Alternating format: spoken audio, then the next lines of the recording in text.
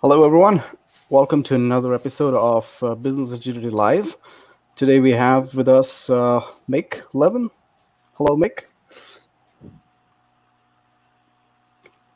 Hi, everybody. And we have our guest, Mr. Stephen Parry. Hi there. Hi, Pleasure to be here. Good. How are you? I am doing very well. Enjoying the sunshine at last in London. That's great. So a little bit of introduction on Stephen. Stephen is a multi-award-winning international leader in creating highly responsive and adaptive organizations by growing high-performance global change teams. He has a reputation for passionate leadership and creating global organizations with superior services climates by changing the way employees, managers, and leaders think about the business. And he's also the author of Sense and Respond, and the principles are behind it, which brings about customer, employee management, and leadership behavioral change. And he has implemented transformation work globally at telecommunications, IT, outsourcing, shared services, cloud services, and financial services, right? And she specializes in business strategy, organization design and change, architecture by integrating lean enterprises, business agility, and thinking systems principles supported by his work climate and adaptability diagnostic climetrics. So welcome, Stephen. Welcome, if you've got any breath left after that. Thank you very much. Very kind. So let's start. We have so the format is pretty simple. That we want this to be a very free-flowing conversation, and we will go through maybe back and forth with some questions and answers, and try to instigate the idea around business agility, as well as what's happening in organizations these days, right? Especially given the current climate that we are in right now, how businesses are struggling, and with the whole situation globally. All right, so the first question which I want to go through is based on the current crisis. Many organizations have sensed danger and responded in various ways, right? What are the responses you are seeing in the market? This is a very interesting question, and I think the type of change that's being forced upon us now, while there's a massive tragic component to that, and we just have to acknowledge that this is a serious position for many families around the world. So whatever my answer is, I don't want to make light of that because that's going on.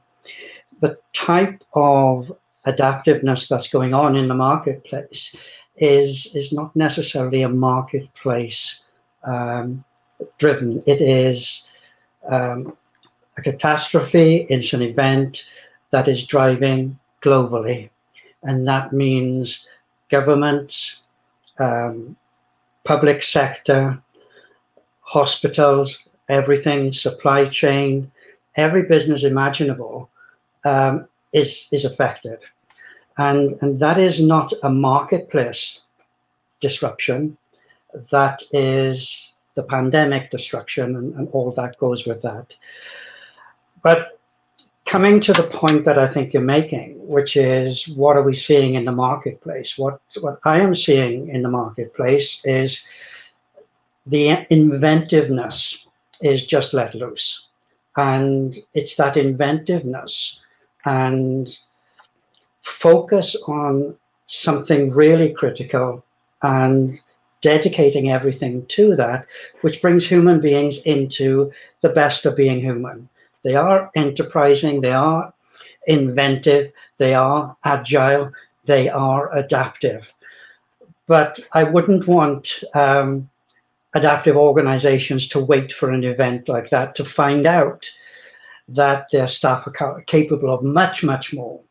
And I think there's going to be a lot of learning after the event. It's too early at the moment. And I think there's a lot of reflection on understanding how we respond to something unknown.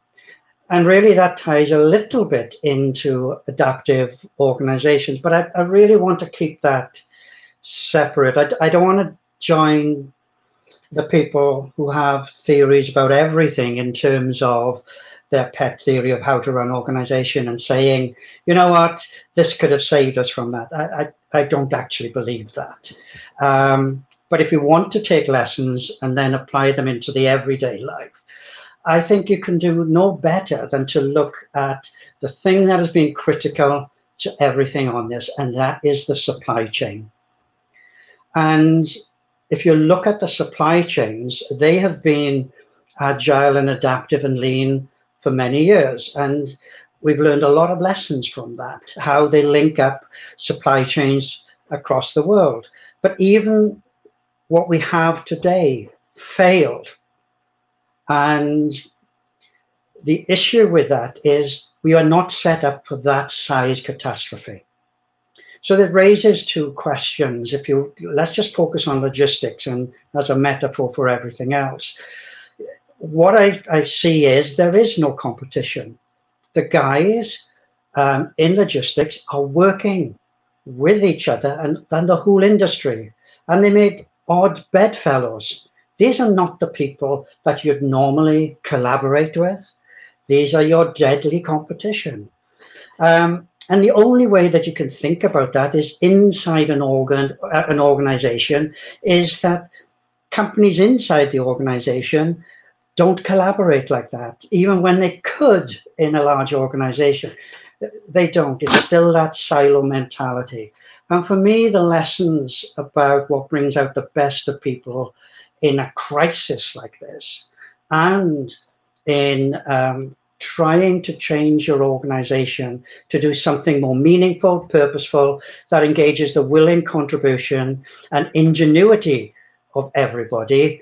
Those principles are deeply human and are timeless, irrespective of what method you want to use. And I think the lesson here is we need to design organizations and global systems that bring the best out of people, in spite of everything else. There's plenty of things trying to pull us down. I remember a remark saying, look, any jerk can burn down a barn, but it takes real effort and planning and collaboration to build one. And I think we've forgotten that. Stephen, you've commented there on the kind of inventiveness of the people in organizations and how a lot of people are working together across supply chains, and how you've seen a very positive, in some ways, a very positive kind of approach to this pandemic and crisis. What about companies, though, that have taken a more tactical approach, that have suffered during this pandemic? So for survival, they've started to look at, layoffs, budget cuts. I mean, anyone in the retail industry is closing their doors, stopping. They still have costs. So they make tactical decisions right now, and they're very short-term, survival-based, instinctive, reactionary things.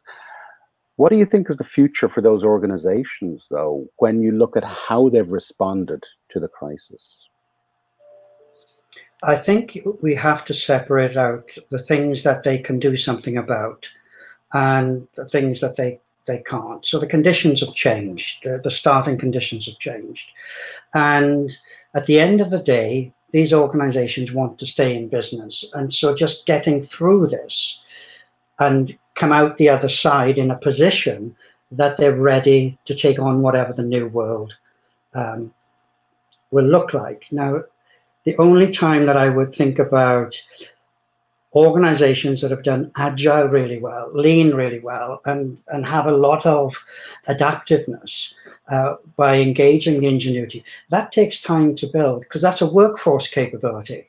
It's not just a mentality, it's a capability within your organization. And if you've over time built up capabilities to change, move away from continuous improvement and practice continuous change, that's what adaptive organizations do. That you cannot implement that. You can only grow that.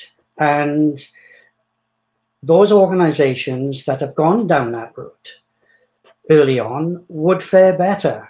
I'll give you one example, which is a famous Toyota one.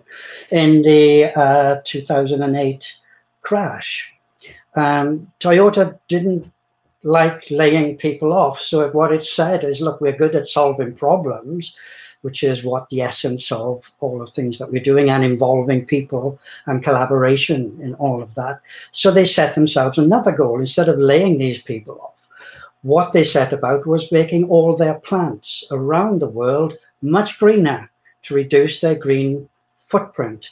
And they managed to do that in that time. So therefore, when the recession was over, their cost base in regards to energy loss was paid for all of that. So it's really how you can direct your workforce to something else.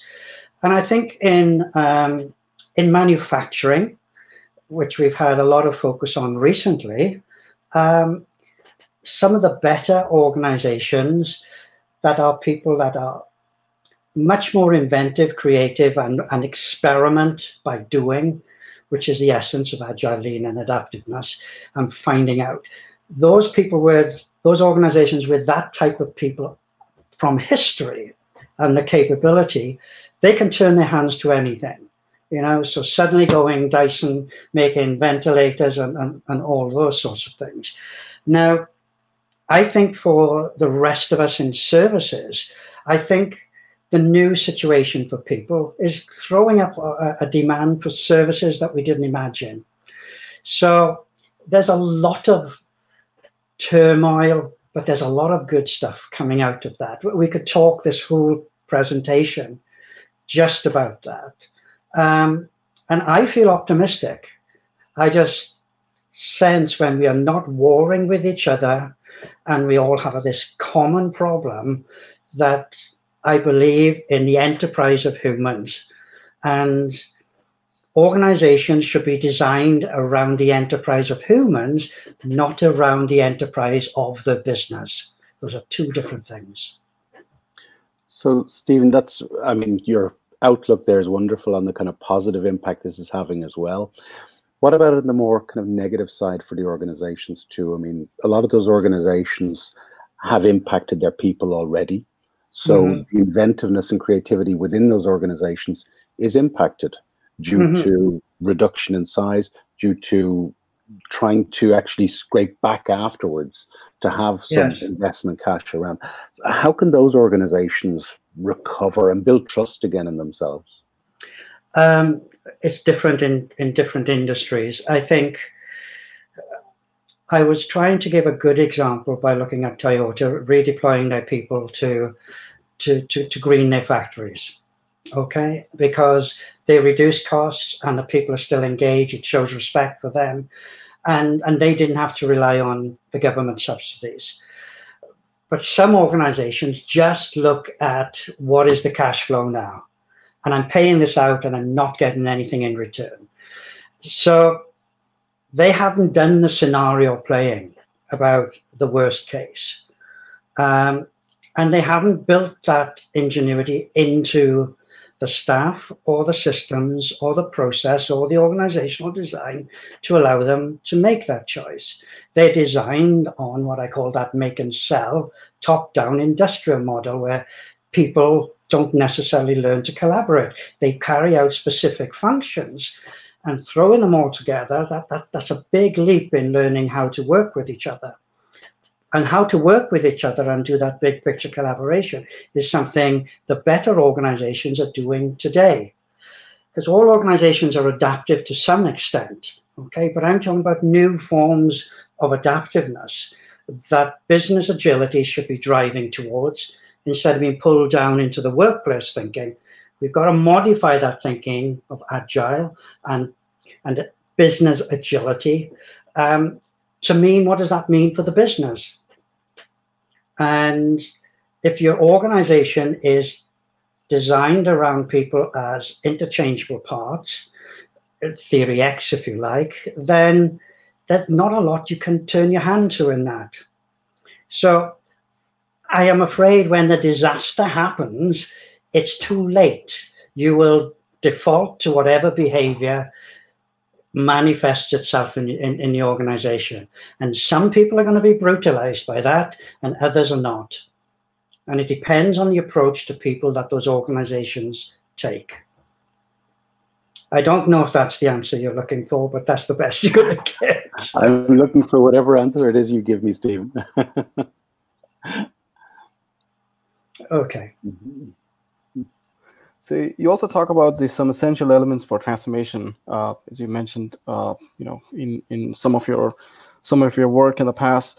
Is some essential elements for transformation from your perspective are continually understanding and locking to customers' real needs by teaching staff and managers the adaptive business cycle, right? And yes. Building those unique solutions and experiences. So yes. How do you think the engaging and understanding for the customer purpose, business responses, yes. How do they all come together? Yes, I think if you see the usual chart, and I'm not criticizing the Business Agility Institute, I think they're doing a fabulous job. But the community at large, I think, euphemistically, they're looking through the wrong end of the telescope. If you look at the list of challenges that people have, it says it's the leadership, getting the funding, then it's the organizational structure, and then it's the training, blah, blah, blah. Okay? But that's in those graphs, that's the same graph for just about any other change program. It's the same graph. But the interesting thing, the surveys are done by people trying to change. But they always come up with the same, when you put them into a graph and weight them by who said what, it's the same graph. And it's the graph that somebody who is not agile, adaptive, but very, very conditionalized to think about, I need buy-in from the top. I need this, and I need that, and I need this. And it's all I need. I need. So it's a permission stuff. And this really irritates me because that shows me how stuck they are. Because that is the old, what I call industrial mindset. I need permission. I need to do that. And in the event in Vienna last year, I did have a go at some of the audience. I took a chance. And I said, look, if Agile is good at anything, it's good at solving problems. So let's solve this problem of why you need buying at the top, because you don't. But you're conditioned to think that. Well, most of them are, because that's the traditional way that you change organizations. And if you change organizations to anything else using your traditional change approach, you'll get exactly what you had before. You're back in the same place, and you'll say, this system doesn't work. No, it's like we have to change the way we change, and we have to change the way that we look at work and the nature of work and who does it, who makes those decisions. And that drove me to come up with a cycle that says businesses are complex, but there are parts of it that you really need to focus. And if you can get these parts right, it'll drive the rest of the organization to correct. So what are those core pieces? And this is where I came up with what I call the adaptive flywheel, because it is a flywheel. Actually, you can see it on the screen behind me. The first one here is when I go and look at an organization, I really think about how they engage and understand their customers. Who does it, and what sort of conversations do they have? Is it transactional, or is it relational, or they just meet in the specification? Do they really deeply understand their customer? And who does that understanding? It's usually a product management or something. Where I'm thinking, the more people you have that understand and engage with customers, the more innovation and more collaboration that you'll have. So engaging and deeply understanding and having methods for capturing what's going on in the customer's world and in business to business, that literally means acquiring the business objectives, not the outcomes, the business objectives of that customer. Not, did my app meet your specification? No. Did that help you gain market share? All right. Did it help knock out the competition? That's what you should be measuring as your outcome. And that leads towards, what is the customer's purpose in being in business? Okay, because traditional organizations will take the spec and just drive with it without going further. All right, that's a make and sell. This is what you want me to make, and I've sold it. And then make and sell organizations will define themselves usually by the services and products they make. And they're limited by that, whereas sense and adapt organizations define themselves by the value they create and are free and limitless to explore in any other type of product, provided you know more about the customer's business. And that way you'll beat the pants off the competition and you'll differentiate. So there are three other parts to that, but I'll let you ask a follow-up question. Yeah, I was going to ask you about, many organizations are stuck there. You talked about kind of unsticking those organizations to build that adaptive flywheel. So assuming that pretty much most organizations are stuck, you have a formula, a way of maybe helping them, but how do we convince them initially to unstick themselves, to see the possibilities, to look at business agility, and to look at how they can become sense and respond organizations? No, let's leave the sense and respond stuff there at the moment. Businesses want to improve. All right, they want to be faster to market. All businesses want to do that, irrespective of the method. Okay. So there will be something that's triggering inside the organization for them to look at, well, let's do Agile, let's do Lean, let's do Kanban, let's do a hybrid model.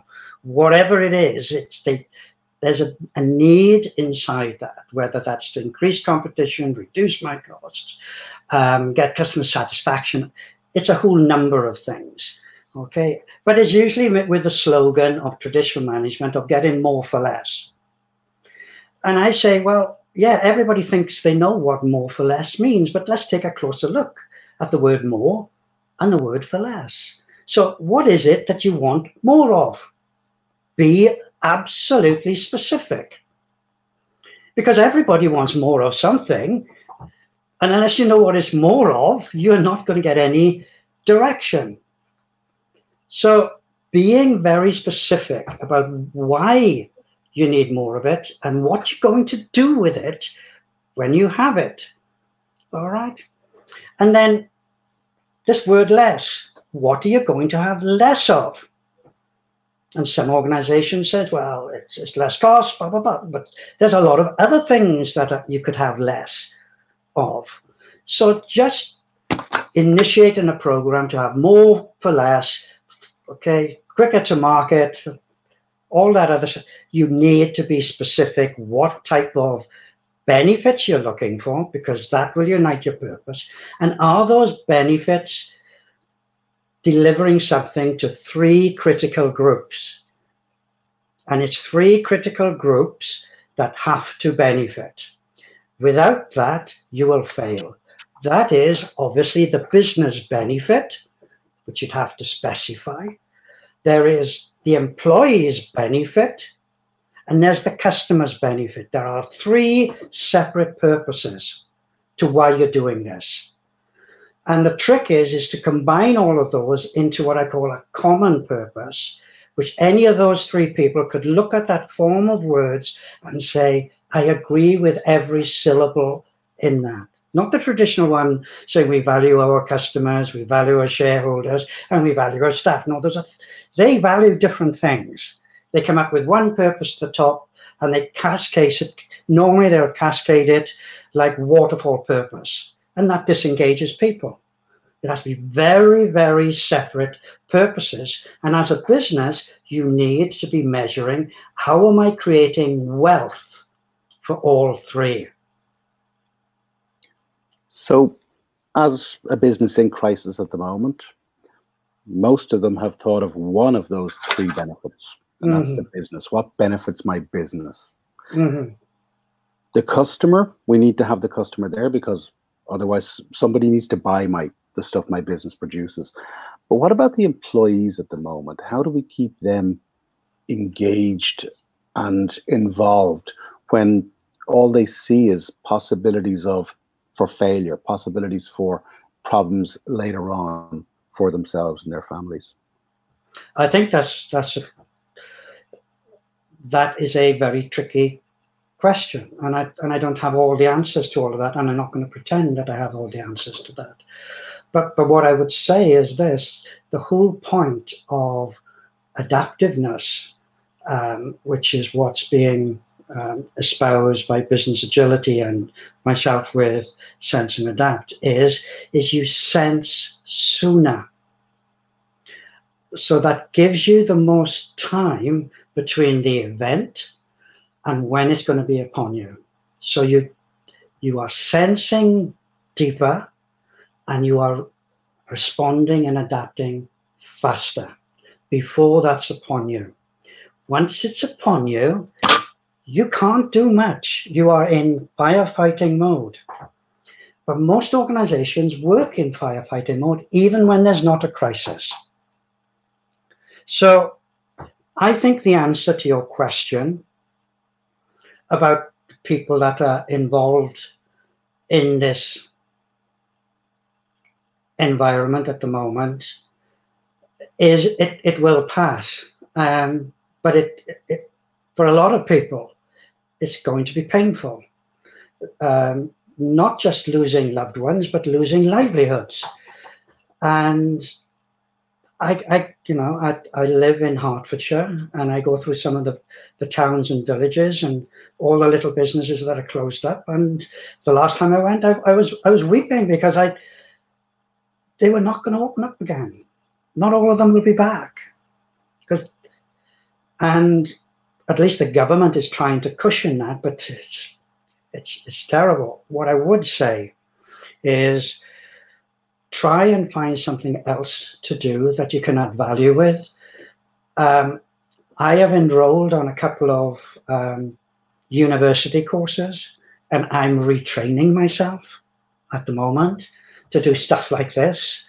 And I'm using that time to prepare me for when the market turns up, because it's ironic if you're saying, well, Stephen, you're into sense and adapt, and you're not adapting. Well, I am adapting. I'm actually changing my business model to something that I've been intending to do, but I wasn't quick enough.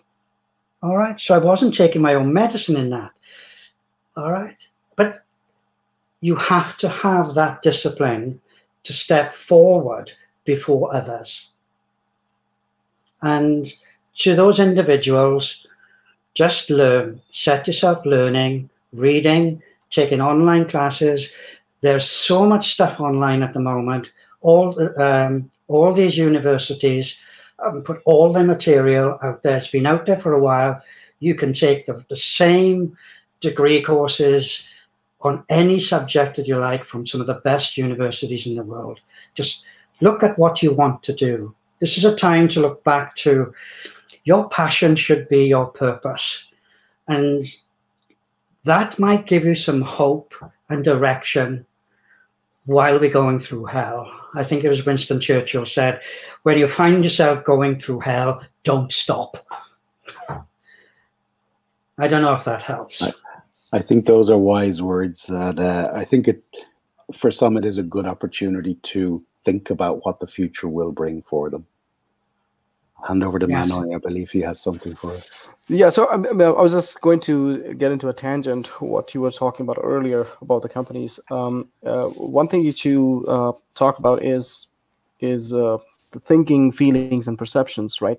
So from that perspective, why do you think the climate of the work or the work climate is more important than the culture itself in companies? Yes, I've been working with universities for many years now, and I accidentally stumbled across this this phrase "work climate." We're working with a number of them, and it's what it feels like in work.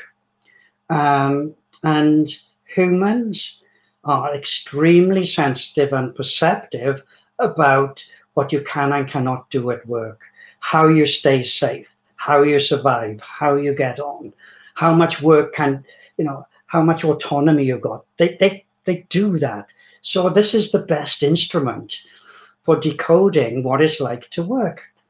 And what I developed with Dr. Gary Fisher, who at the time was with the London School of Economics, he's at Warwick University now, is a work climate diagnostic.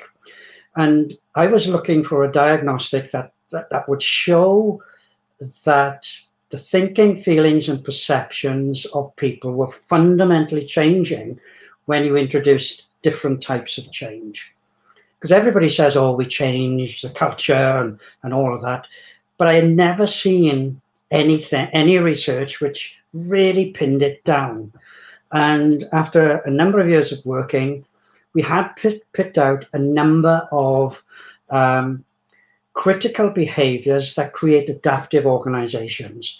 And this is down to the philosophy espoused by Agile, business agility, lean, Kanban. It is how we treat people. And we are back to that because it just feels different in work.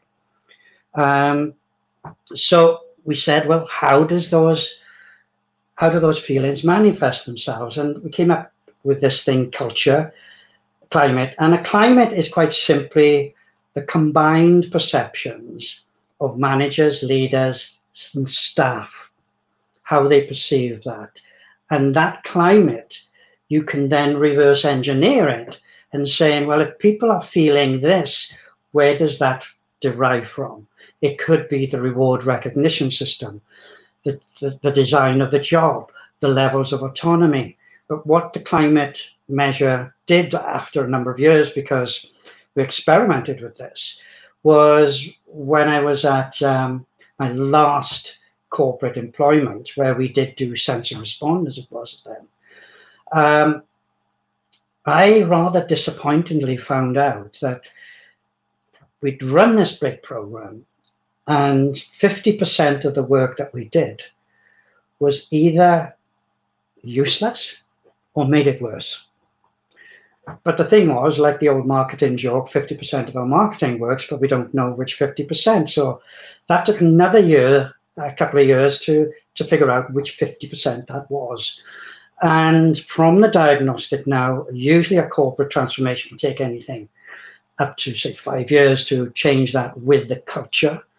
Now, by looking at climate and using climate measures to then determine which part of the business has climate that isn't conducive to adaptiveness and to the right environment of creating willing contribution and collaboration from people.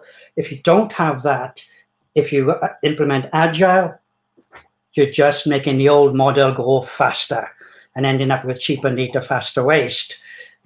Whereas if you're doing it with adaptiveness, you are really transforming your business to serve customers and locking on to that. And you can see this in the thinking, feelings, and behaviors.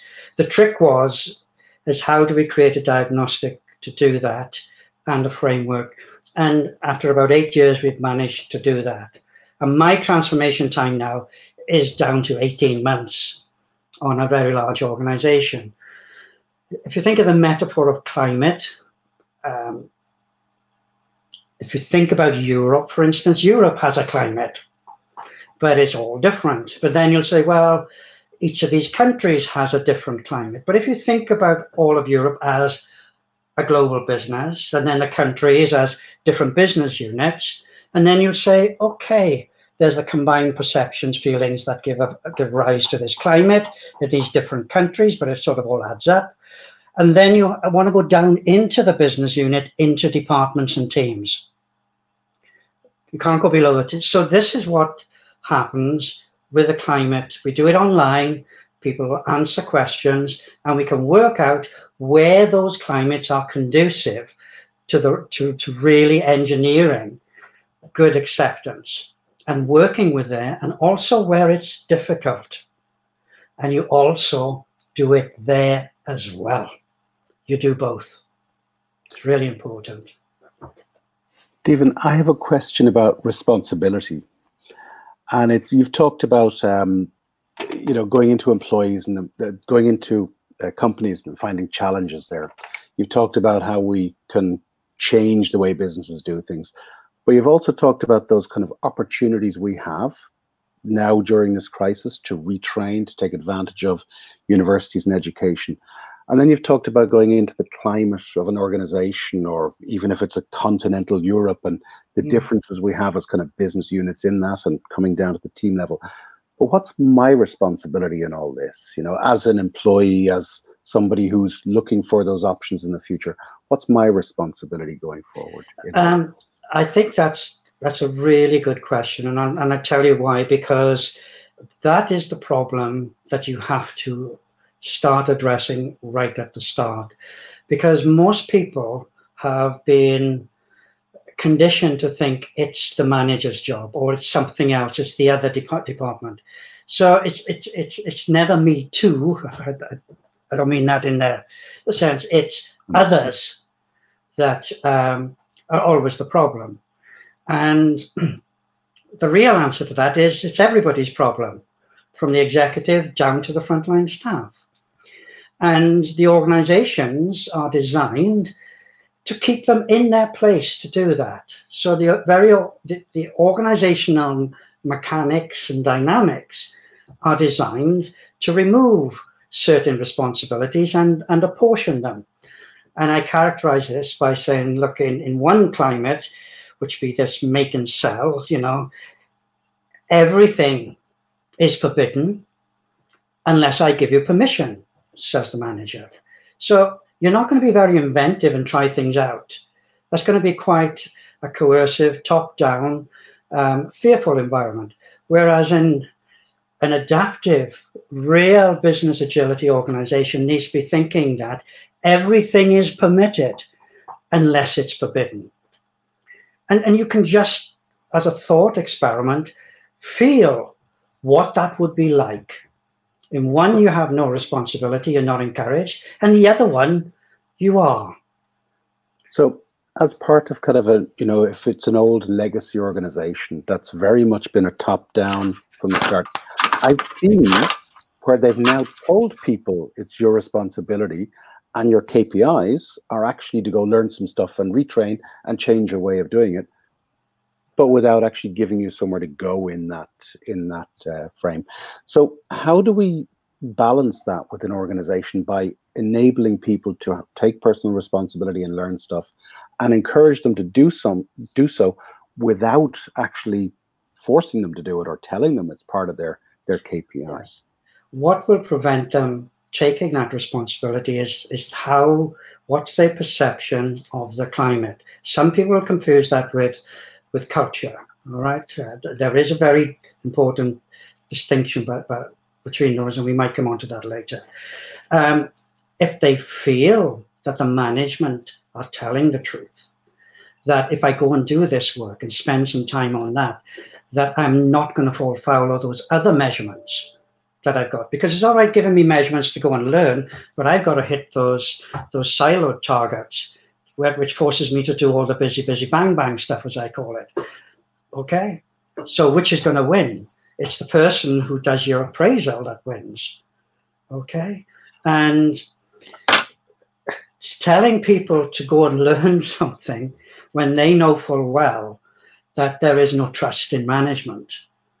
Because if there's a legacy of management not being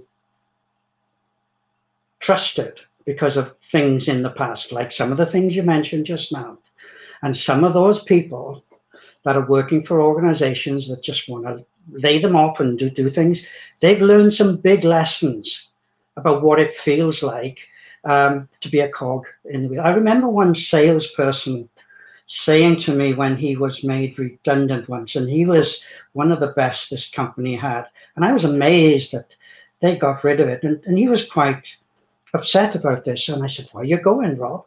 And he said, "Look, Stephen," he said, "if you want to know how much this corporation thinks of you, there's a simple test. Go and get a bucket of water, put your hand in, pull your hand out, and the hole that's left is how much you'll be missed." And that's really sad. But he was right on. He was right on. Okay. So how these organizations are behaving towards their staff, people are learning, I don't want to work for a company like that. I might have a career, but if you can cut it short like that and I'm not valued, my work's not meaningless, I'm a throwaway part. And therefore, the current crisis is going to be a big reality awakening of what's important, of being at work, how much time I spend at work. And I think this is really the exciting part, because the workforce has been changing for such a long time anyway. There's a lot more individuals and entrepreneurs, and I think it's going up. So, Stephen, I think we're coming up, we've about 5 minutes left. Sure. If you were to give somebody advice, working in an organization, so I now have my personal responsibility, I should learn stuff. How should I take advantage of the current situation where I'm at in an organization?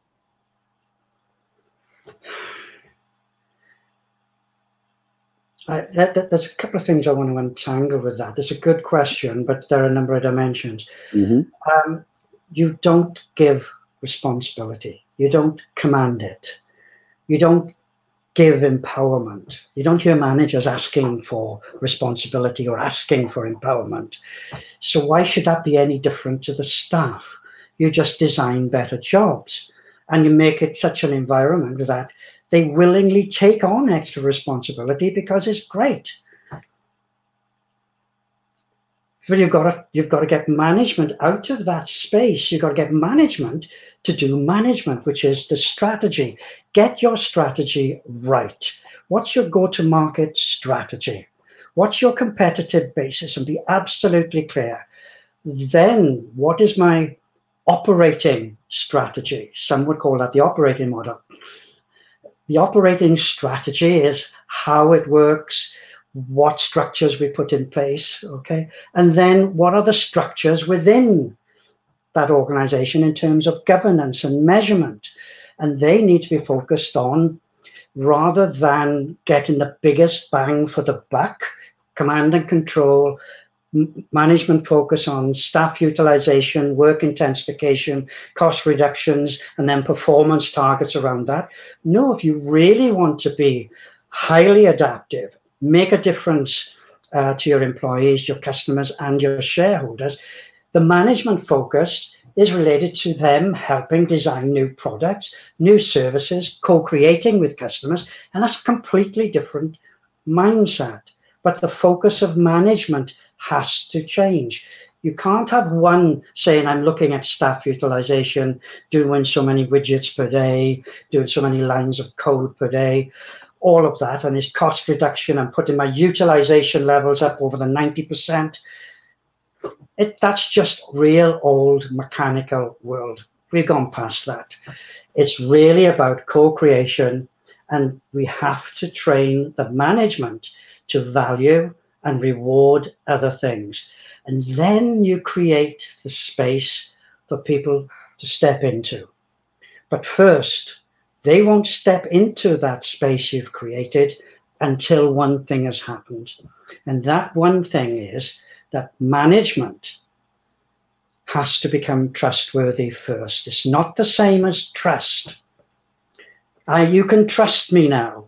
No, you have to prove you are trustworthy. And that is the job of management.